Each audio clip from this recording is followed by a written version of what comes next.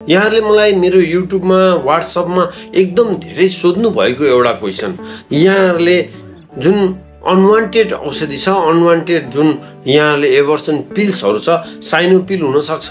अथवा मेडाबोन हुन सक्छ, मेफिप्रिस्ट हुन सक्छ, प्रिग्नोमिस्टो हुन सक्छ, कुनै पनि हुन सक्छ। यो औषधिहरू खाइसकेपछि यहाँहरूको जुन बच्चा जान्छ,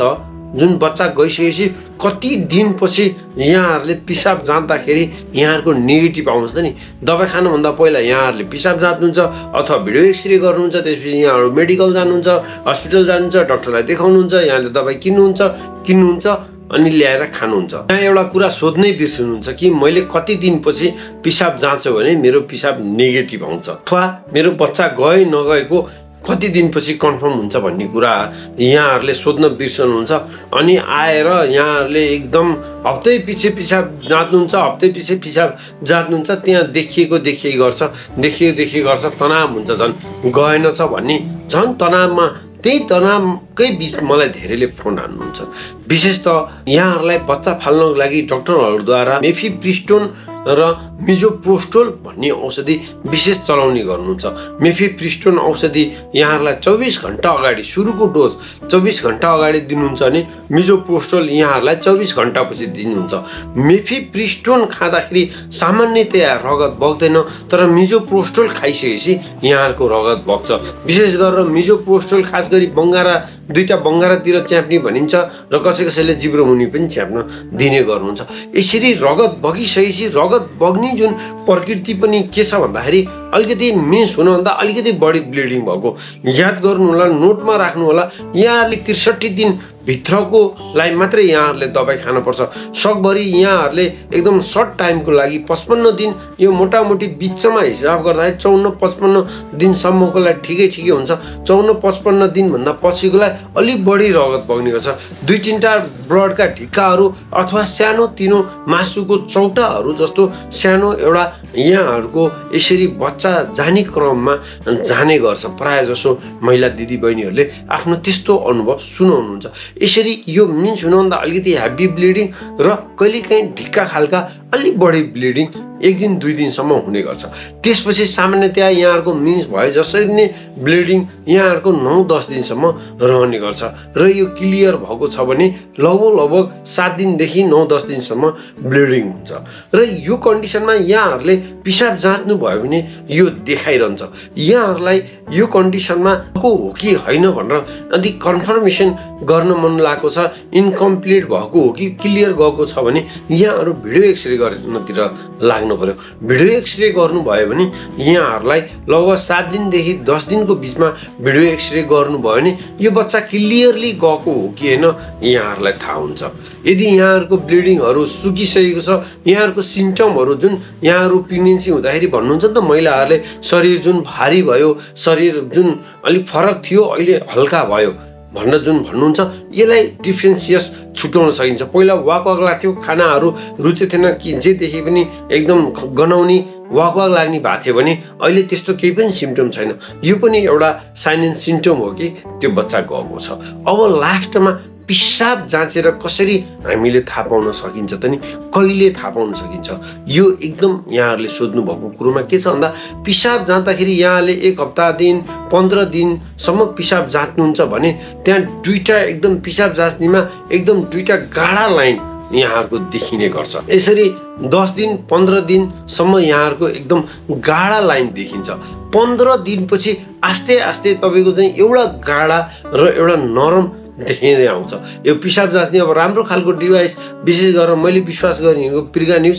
धेरै विश्वासिलो लाग्छ मलाई। त्यसमा हेर्नुभयो भने यहाँले प्रत्येक दिन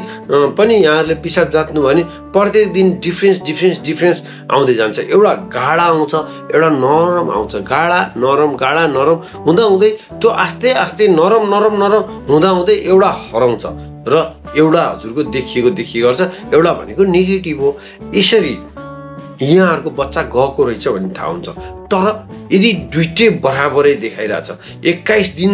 22 दिन 25 दिनसम्म पनि यहाँहरूको गाढा 2टै उत्तिकै रातो रातो दुईटै धर्को देखाइरहेको छ नि यहाँहरूको जान त गयो तर कम्प्लिट भएन इन्कम्प्लिट भन्छ हामीले यसलाई इन्कम्प्लिट एबर्सन भएको छ यहाँहरूले भिडियो एक्सरे गर्नुभयो भने पनि सानो अलिकति टुक्रा जस्तो केही मिनिमम एमएममा अलिकति त्यहाँ पाठेघरमा केही रहेको जस्तो देखिन सक्छ र यस्तो बेलामा यस्तो खालको सिम्टम भएको छ भने यहाँहरूको 21-22 दिनसम्म नि ब्लिडिङ 2-3 दिन रोकिँदै ब्लिडिङ हुँदै 2-3 दिन रोकिँदै ब्लिडिङ हुँदै गर्छ ब्लिडिङ सुकेको हुँदैन यस्तो कन्डिसन हुन्छ अब यहाँहरूलाई एउटा जिज्ञासा लाग्न सक्छ महिना दिन कटेपछि त मिन्स भएन भने गएको छैन मिन्स भयो भने त गएको छ नि त थाहा भइहाल्यो नि त भन्ने कतिपयको जिज्ञासा हुनसक्छ त्यसमा पनि के हुन्छ भन्दाखेरि मिन्स त यहाँहरूको अब यो बच्चा फाल्ने औषधि खाइसकेपछि यहाँहरूको ब्लिडिङ बढी भएको हुन्छ नि त अरू बेलाभन्दा अलिक बढी ब्लिडिङ भएको कारणले गर्दाखेरि यहाँहरूको 10-12 दिन 15 दिन